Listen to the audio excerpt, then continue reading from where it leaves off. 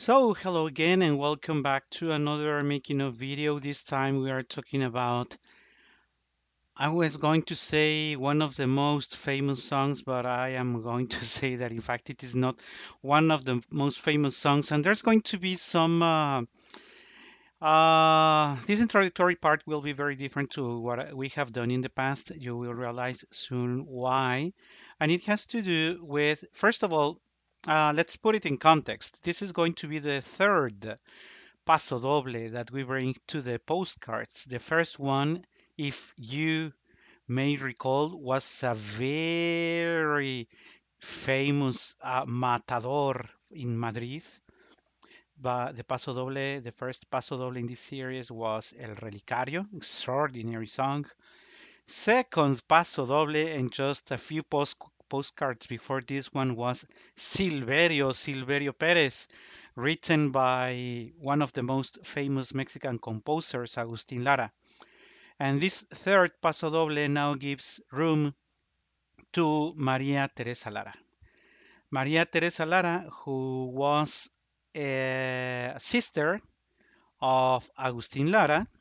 And there is something else that I want to share with you. And this there in this thing that I want to share with you, and I am not expecting to make lots of politics out of it, but it's really been bugging me for the past few weeks since the very first moment that I started working on this song. And well, first the positive positive things of this. The score I usually put on the screen, the score that I actually used. This is not going to be the occasion for this because now the score that I used is actually this, the one that I have. I'm not sure how you call this in English, but in Spanish we call it engargolados. I mean, I put it there. This is how one could expect to find the scores of Mexican music, printed Mexican music, very old Mexican music. You can see this is what it actually looks like. I am going to put it there again because I want you to take a look at this. And I think you may be able to read it there. Yeah. It reads, let me read it for you if did a poor job and you couldn't really actually read it yourself. It says Novillero, Paso Doble, letra y música de María Teresa Lara, supervisión de Agustín Lara. And if you see, if you could see, the front page actually has the face of, or well, a photograph of Mr. Agustin Lara. And now, in the words, that's where one can discover actually that the composer is his sister, not Agustin Lara, but his sister, Maria Teresa Lara. That's where it started bugging me. I'm not, I mean, if it is Maria Teresa who actually wrote it, what is the need of then putting Agustin Lara in front? It is because they want to sell it and they say, I'm going to sell this score only if we put a name and an image that is three times bigger than the name of the actual composer, who is Maria Teresa Lara, which means I am making use of the credit that the other composer has, his name, because we really don't think Maria Teresa can sell anything by herself. And I really don't like it where it says Supervisión de Agustín Lara, which means that she was actually supervised by her brother, which I am pretty sure that he actually did, that he actually supported her with the creation of the song. But why could the name of the composer be much more important than the author herself? That's part of the thing that has been bugging me for the past weeks, because by doing this, I feel that we are taking credit. We are not giving her the full credit that she deserves. I mean, if I am the composer of something, yeah, I might have support cooperation of somebody else who will be given the credit in the corresponding place. But putting my name in a place where it is much more smaller than the rest of the front page, and then insisting once again in the content of the score that I was supervised by someone else, I'm not sure. I really don't feel comfortable with that. I understand that there are a couple more songs that she actually wrote and that are also identified, or I did, as also as being supervised by her brother. I would really like to think that we need to give this full credit to her. So I will not refer any longer to Novillero as being Agustin Lara's creation, as in here, but I will insist on Maria Teresa Lara, who wrote this very beautiful, attractive song. Okay, a pause there, and now let's talk about. um I was sharing with you that this is the third paso doble that we talk about, and it's going to be very interesting because in the first, in the Relicario, remember that we talked about a very consolidated torero already who unfortunately dies at the end of, well, while in one of his faenas.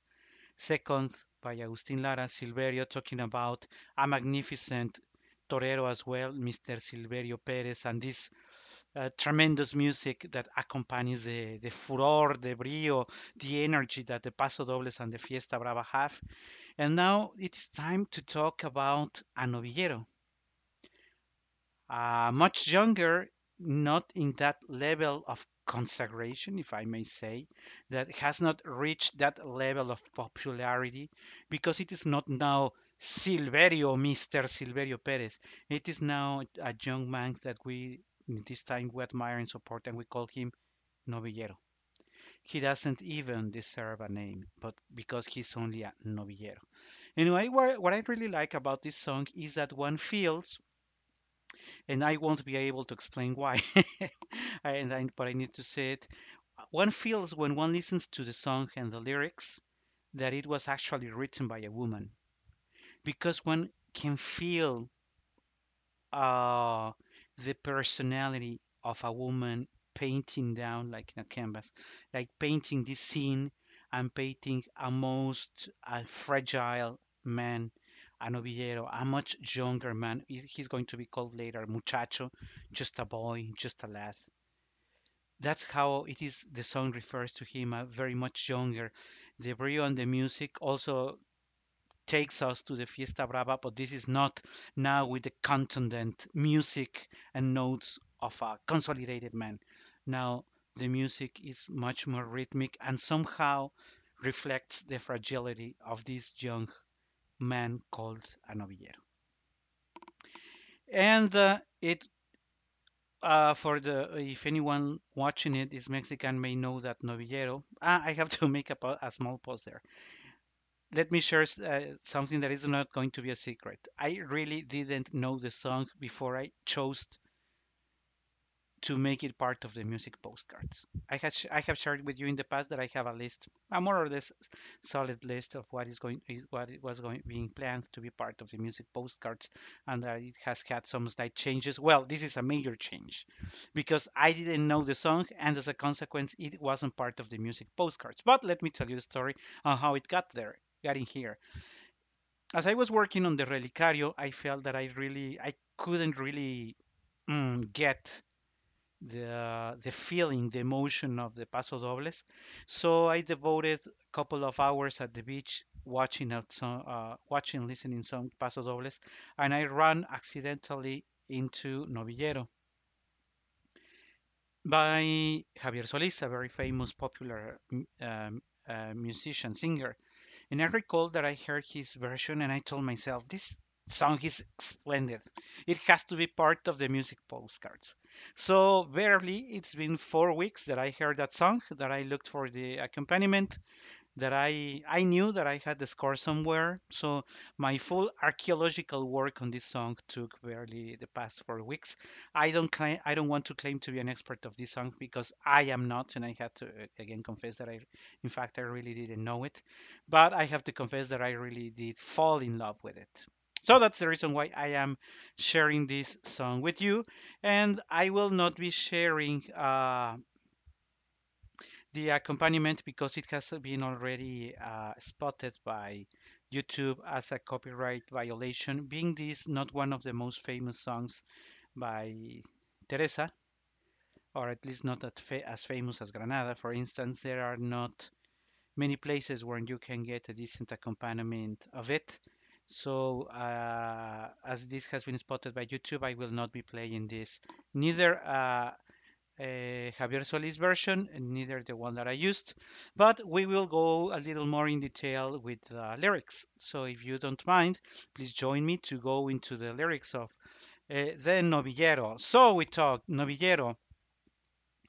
Un domingo en la tarde se tiró al ruedo para calmar sus ansias de novillero. So, on a sunny afternoon, he decided. Oh, I don't think I have the expression for that in English. Well, the expression se tiró al ruedo means that he decided to know the area where they actually do the bullfighting is called el ruedo. El ruedo is that area where they actually fight the bulls. So, on a sunny afternoon, on a Sunday afternoon, he decided to enter or to throw himself into the ruedo so that he could calm all his anxiety of being a novillero. So from the very first two phrases, Teresa is sharing with us that this is, you know how being young is like. Even though some of us are not young any longer, when you think that you can do anything, then when you have all the energy for doing anything you want, that's our novillero. So right after that, torero, you know, and there is a very interesting thing here, because the first time you name him, you just call him novillero, but the next time you call him torero because you know that he is now at the ruedo. Torero valiente despliega el capote sin miedo a la muerte. La Virgen, make a pause. Torero, he's a brave man. You know that he's showing now his capote because he's fearless. He's not afraid of dying. Un domingo en la tarde se tiró al ruedo para calmar sus ansias de novillero. Then there is a very nice music. And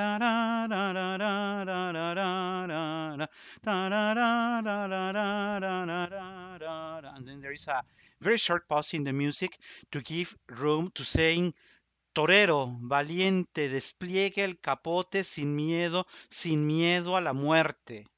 Because this very brave man is not afraid of dying. Torero valiente, despliega el capote sin miedo a la muerte. There is a very interesting phrase to follow that says La Virgen te cuida, the Virgin. I had mentioned it in the past also in the song Silverio, because I had mentioned again that in Mexico the Fiesta Brava was very famous and Mexico was conquered by the Spanish. Mexico and Spain, besides as a consequence of having conquered by the Spanish, the Fiesta Brava was very famous until the late years of past century before they were prohibited actually. But the reference to the Virgin is it's also very common for Catholics. The Virgin and the Virgin in Mexico is it means a lot for Catholics. So the song makes reference that the Virgin is taking care of you, Virgin Mary, because the Virgin that is devoted in Mexico is Mary. So La Virgen María, so the Virgin take cares of you. She covers you with a very famous expression with her saint Manton de Manila. Of course, we know that the Virgin doesn't have a Manton de Manila because that could have to do with the Fiesta Brava, but making reference, to the Manton that she has to cover her children. So the Virgin is taking care of you, covering you like protection. That's what it means. Muchacho, te arrimas lo mismo en un quite gallardo que en las banderillas. So now we're saying that you are being protected by the Virgin, and you that are a very brave guy also, but you call him again muchacho, making or insisting on his fragility. Muchacho, you get closer there are several expressions on the actual movements of the torero. En un quite gallardo que en las banderillas, I mean, it's clear. Quite gallardo means like moving away from the bull, and with this gallardo expression. Torero, quién sabe si el precio del triunfo lo paguen tu vida y tu sangre. And that's basically the lyrics of the song. So there are repetitions. There are a couple of things that I wanted to insist on. Remember that the song starts with a very lively music. Un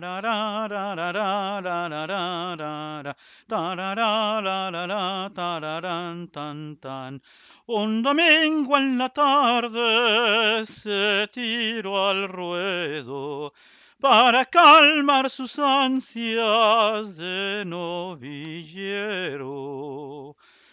Torero valiente, despliega el capote sin miedo a la muerte. Where he says La Virgen, a slightly higher note. The purpose of Teresa, those are my thoughts, that intention that also makes reference to the fragility of, the bullfighter and the novillero himself, the fragility of them being in front of a bull that could easily take their lives. So you say, La Virgen te cuida. And this is the only two times in the whole song that we listen to that combination of notes. La Virgen te cuida, te cubre su manto, que santo mantón de Manila. Muchacho. Every time the music goes to muchacho, referring to the novillero, the music tends to be softer, as I have insisted a couple of times already, like showing the fragility of this young boy. Muchacho, te arrimas. But besides, even though I have said that he is fragile, at the same time, with the music, we are acknowledging his courage and bravery, because now we say, Lo mismo en un quite gallardo que en las banderillas. Torero, quién sabe si el precio del triunfo lo paguen tu vida y tu sangre. The whole music, the whole song, if you see, it's very simple in the sense that there are not many words, there are not many changes in the melody. But from my perspective, Teresa Lara did wrote a masterpiece, because one can really feel the changes of the mood, not only with the music and the brio and the energy, but also on how perfectly she conveys the fragility of the young boy and people who are fighting the bull and who may end up paying their whole adventure, their whole task with their life and their blood. That's what it actually means. You may die there. So, que lo paguen tu vida y tu sangre. I hope you enjoyed this song as much as I enjoyed it myself. The music, even without words, I'm pretty sure you are happy with Teresa Lara death. And I will be looking forward to including another of Teresa Lara's compositions in this series. Thank you very much, and I will be seeing you some other time soon. Bye bye.